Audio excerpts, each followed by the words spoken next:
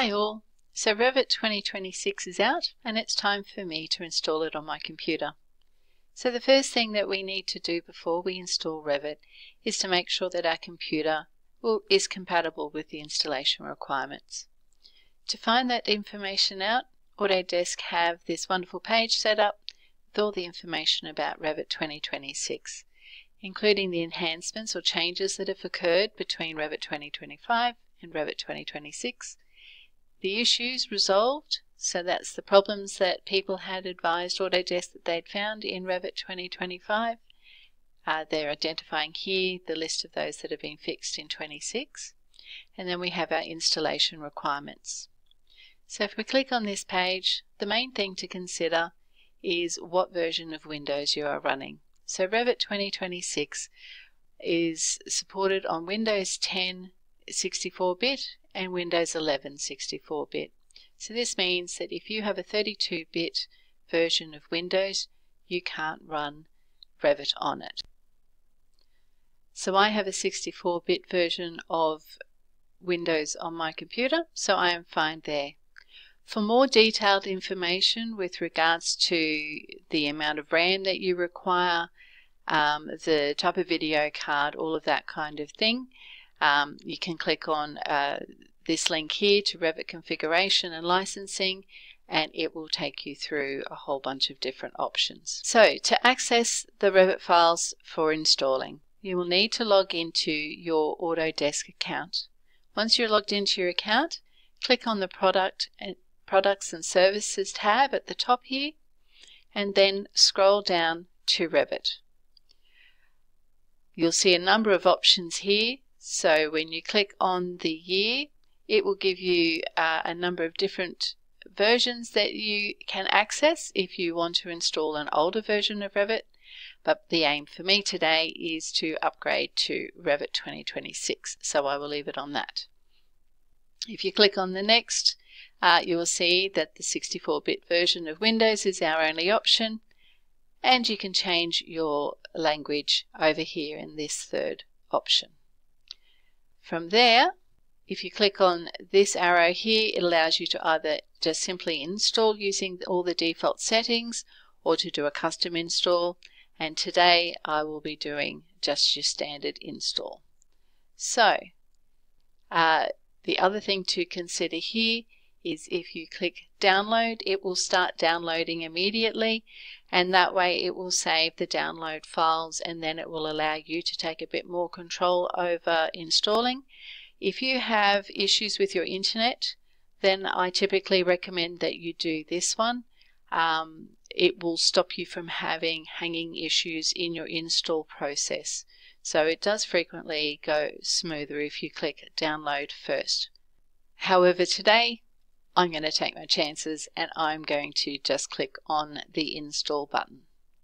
So when we click on install, we get a statement saying that we accept their terms of use and their privacy statement. I do recommend that you have a read of both of those. I have done this already, so I'm going to click on accept.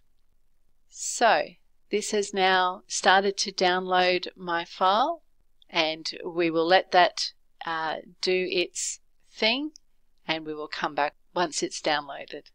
Okay, so it is saying that the download has happened, so now we can open it. It will come up with this message. You're the one that's trying to install, so it is okay to press yes.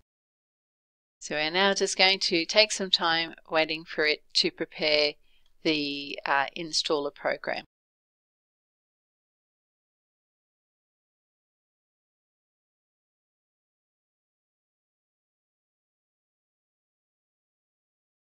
Okay, so we now have our installer program ready to go, and it is letting us know that this installation includes an update. So that means that once you've installed this, you won't need to go back and install this update. So we'll click on next. Alright, we're letting Revit install the software where it is recommending. Just be aware if you do change this because you've got two internal hard drives, sometimes it can cause some issues. Having said that, it's been a while since I have tried doing that, so maybe they've fixed that up, but my C drive is perfectly fine for installing this. And now we sit back and we wait.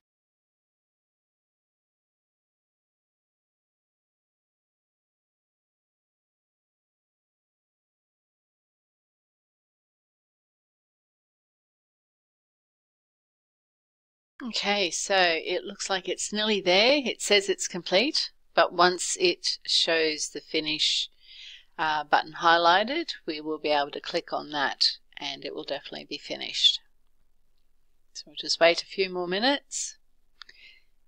As you will notice, and if you've done this before, you'll be well aware this is not a quick process, and just need to be patient and let it do its thing.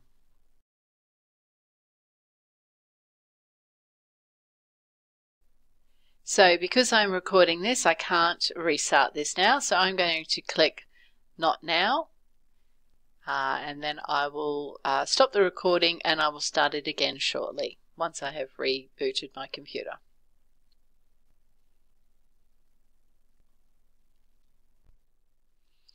Okay, so I have rebooted my computer and I now have Revit 2026 on my desktop. So let's fire it up. Okay, so first time we fire it up, this is new. I don't remember seeing this before. I will leave this for now, so I'm going to go skip. And there we have it. We have Revit 2026 up and running on our computer. Thank you for watching.